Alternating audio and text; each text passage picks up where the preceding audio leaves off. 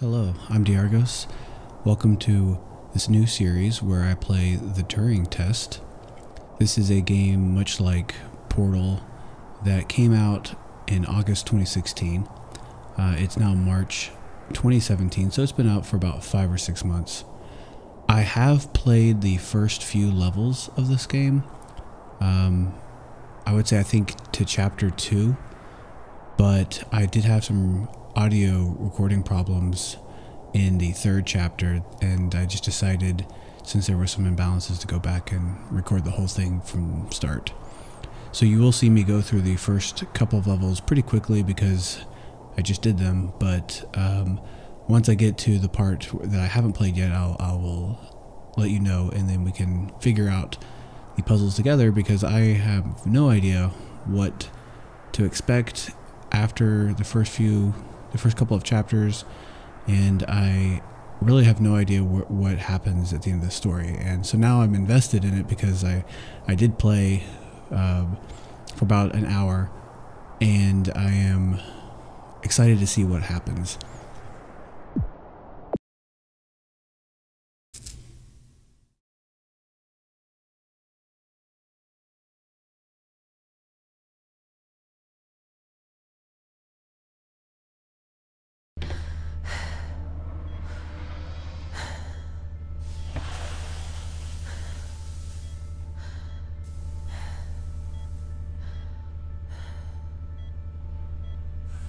Morning, Eva. Your wake-up has been sanctioned by the ISA. We lost contact with the ground crew 450 hours ago. We have tried to establish further communications, but we are not getting any responses.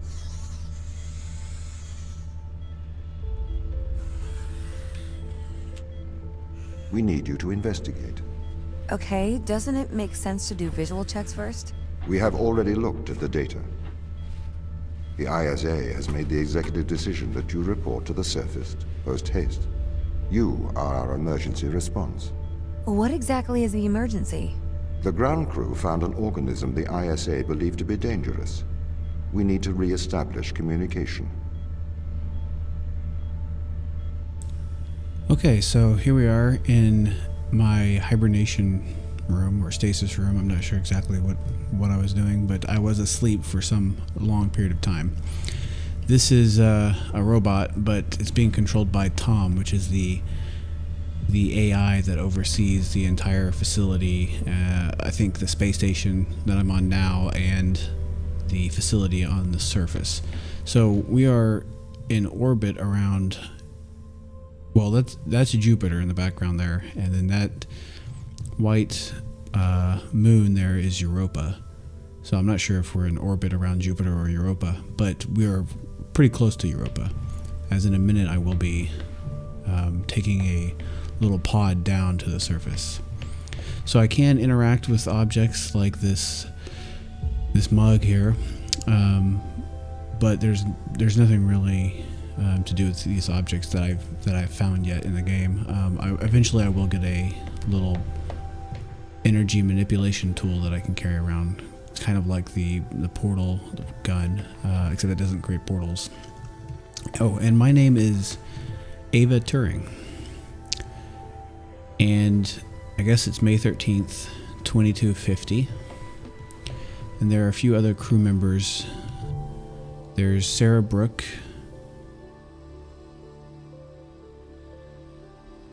Mikhail Tokarev, and see, they both say 2443, and what I haven't figured out yet is, did I wake up today being, and is the day May 13th 2250, or is that my scheduled wake up and this is some other day? Because, and the reason I say that is because I already know, based on what Tom just said, that these people are already awake, but they're not scheduled to wake up for another 200 years. So I really am confused by this point still, having already played an hour. So I guess we'll find out.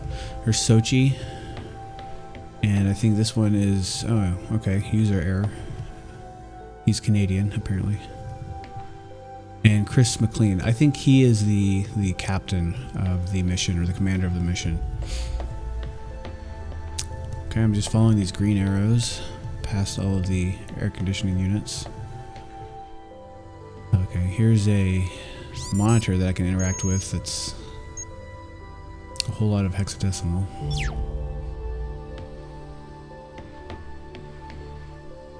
We'll go into the crew lobby. And again, here's another table with a bunch of objects, and clicking on them doesn't really do anything. I can just pick it up and look at it. It's the ISA mug, International Space Agency. A laptop. What else?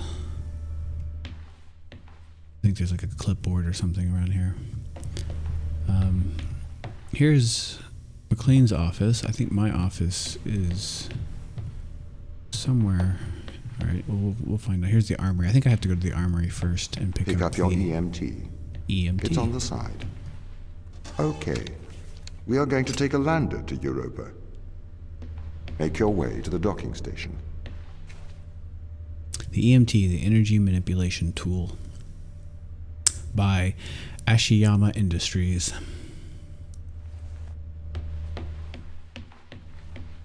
Okay, now this door is open. Okay, here's my office. Ava Turing. But there's nothing in this office except for this monitor here that has some emails. Let's see, the first one is to Ava from Tom. Tom is the technical operations machine, and he's the AI that's been speaking to me. Subject is ship status. To Ava, the current ship status is as following. Recommend addressing the power fluctuations before cryostasis. Okay, it's a bunch of numbers I don't know. Then Ava, me, I sent Dan McLean an email on cryostasis. Hey Dan, I'm about to initiate my cryostasis. Just let Tom know if you guys need me. Hopefully there will be no need to wake me. I guess I'll hear from you as soon as I wake up, which may be a long time for you guys. Best of luck down there, Ava. So she was asleep and the rest of them were awake, I guess. I'm still confused though by the dates. Okay, so now Dan McLean responds, Ava, hopefully we won't need you, but we will miss you in the land of the living. I'll make sure Tom checks on you regularly. I know he does anyway, but I like to think I'm helping. Good night, Dan. And then Tom sends Ava, Captain McLean has sent several mails insisting I check the cryo chambers are functioning correctly. They are functioning as expected. Please do not feel any apprehension. Captain McLean has been informed. Okay, so he is the captain. Thank you, Tom. I'm not worried, Ava. And then to ground control at ISA, which is, I guess is back on Earth. I'm initiating my cryostasis in a short while. I imagine a lot will change while I'm asleep. If everything goes well, I should be woken up in the next 10 years. Woken up next in 10 years. So to you all, I'd like to wish a good life. Okay, so I guess the rest of the crew, or at least some of them, are on Europa, or went down to Europa and were working while Ava was sleeping in cryostasis. But then something happened before the 10 years was up, and so now I have to go down to the surface of Europa and investigate. They found an organism. Okay, more air conditioning. Here's the hatch. This little cutscene I don't have control over.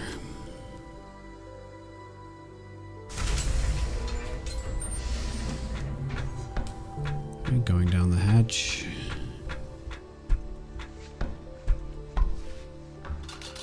And now the ladder retracts, so there's no way for me to go back, sadly, if I wanted to. What's the ship's status? I have performed the necessary checks. The Europa lander is ready to launch. Here's the docking bay. We just follow these green arrows that are conveniently located right where we need them. Interesting room. I'm not sure what purpose this serves. Looks like an engine piston or something, but the spinning wheels or gears, whatever those are, I would imagine it had something to do with electromagnets. Here is a window that shows nothing and is blocked anyway by, oh, what's that? Some kind of circular light or something. I'm not sure. Okay, moving on. Bay 3. See, I'm being very well directed by Tom on where to go here. I guess these ones were already used, and, well, that's Europa down there. Just looking around a little bit. I don't think there's anything in here. Oh, nope, can't interact with that. Okay, I'll just go to my docking bay, Bay 3. It's a long way down.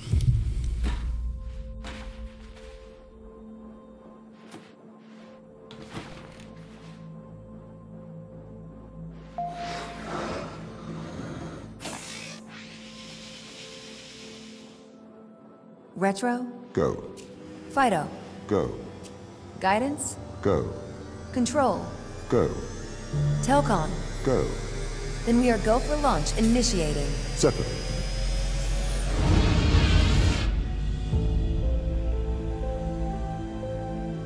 Engaging retrofire. Any control over this I'm part. running the program. 80-degree delta pitch to 88 degrees absolute. Braking procedure. Trajectory looks good. 502 alarm. It looks like we're coming in too fast. We are slightly short of the landing site. We are going to have to burn late. Go. Full retrograde.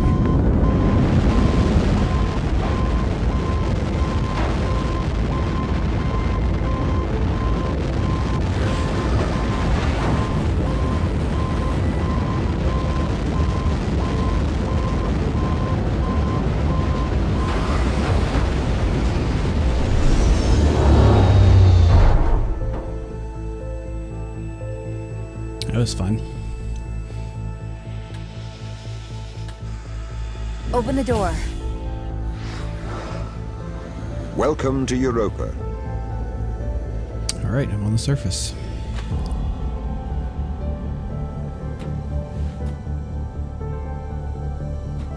Okay, take your time. Okay, now I'm on the surface. All right, so there's the facility I need to go to.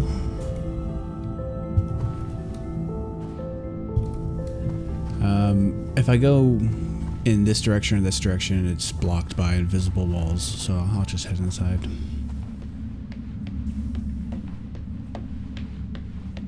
On this very long corridor, very shiny corridor. Probably needs to get mopped regularly with all the snow being tracked in by the wide open How front long door. will my suit survive these conditions? At 100 degrees Kelvin.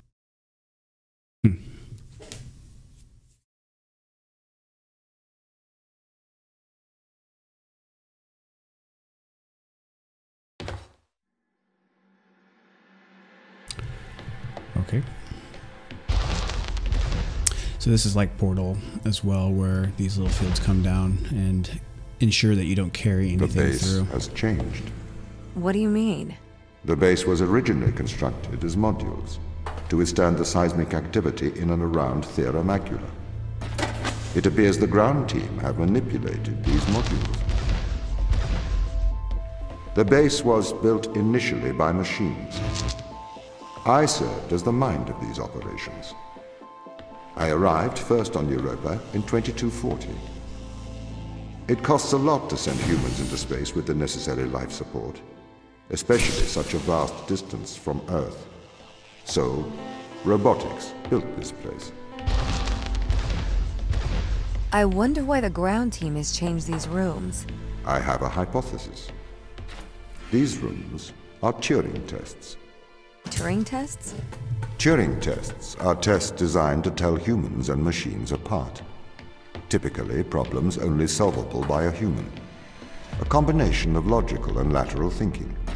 So, you can't complete these tests, Tom? No. That is why I am glad you are here to help. We need to work together. They really have completely repurposed these rooms. I am quite impressed. So, what were they used for before? Most of them were used for storage, but they have converted them beyond recognition. Perhaps they ran out of things to do out here. The devil makes work for idle hands.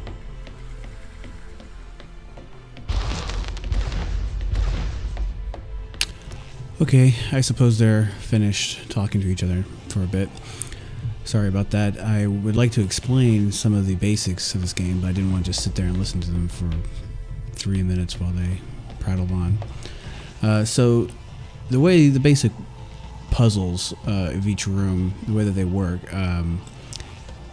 there are doors that have to be powered to be opened, and they get their power from these energy balls, which either can be grabbed out of these blocks here, the red ones, or there are some blocks that have the energy balls kind of locked into them, so you can't pull the energy out with your gun, but you can pick up the block and attach it to one of these slots.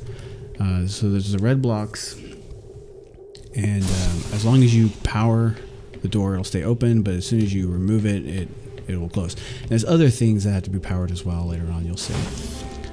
And so the puzzles really are about moving around the energy, either in block form or in orb form, and getting them in the right order to where they need to be.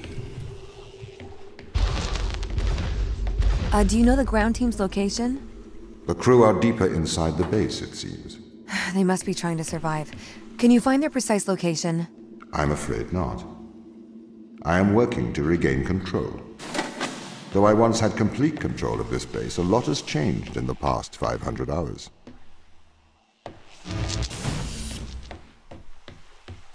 So every time I come through one of these corridors that starts the next puzzle, they will talk for a moment or two, and then I'll be able to start talking about these puzzles. So the first few ones I'll go through pretty quickly because they're so easy. This one is really the first major puzzle. Everything else has been just teaching you the basic mechanics. So here we have, we power this door, right? It opens. We get over here, this one's closed. If we grab the energy orb from it, it'll close. If we leave it in there, it's open. But when we come up here, the issue is now we have to power this door, right? So looking down, by the way, that's a camera. Tom is always tracking you as you move around the room. Well, anyway, back to the puzzle. If we had the orb in this red receiver, then we'd be able to grab it with our gun. So what we have to do is swap these out. So, like I said, this first few puzzles are pretty basic, just to get you acquainted with the game mechanics. So from up here, we can grab it, put it in the upstairs receiver, the door opens, and we move through, and we'll start talking. So if this base is managed by you, why can't you find the crew? The base's communication array is malfunctioning.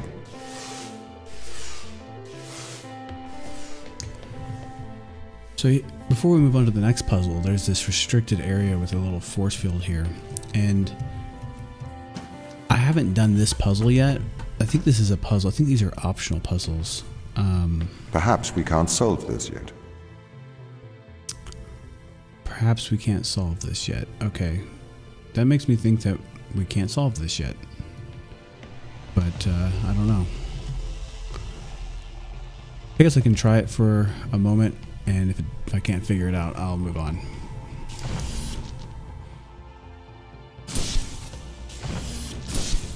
My guess is that there are a couple of these that the orbs have to be in, right? But that information seems like it had to be in the game. I don't think I can just sit here and guess. There's too many possibilities. So instead of doing that, I'm going to move on and hope that I can come back at some point. I feel like you can't really go back in this game, so maybe the solution is in this room. Otherwise, I think I might have to like reload this level at some point to solve it. If there's like a later level that tells you the combination. Alright, so in this room, we have this magnet that we can move side to side using this switch or lever here. So you move side to side, and it will pick up anything metal, like the energy boxes. And the other thing is, if you look up here at the magnet, you'll see it has a round red receiver. And in it is a green energy orb. And the green ones, they blink on and off. If they're blue, they're steady state. If they're green, they switch on and off at a regular interval. So that'll power this one, but we need a second one, so we plug in this box, and there we go. This should open and close. Ooh. And through. This doesn't add up. What does not add up? If there was an accident, surely they'd come to find me, not try to lock me out. My instance is still resolving conflicts. I expect they have their reasons.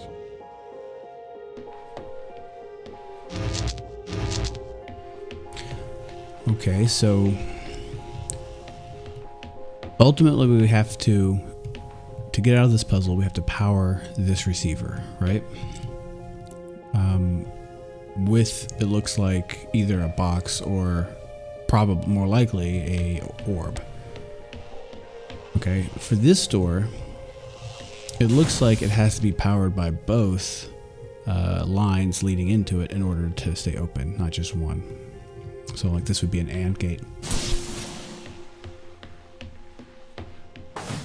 Here we have a box that we can carry around, but it's been powering the bottom one, so we're not able to get through. However, if we pull this orb out and put it here, which is the only one that we have access to from the other side of this window, if we wanted to pull it,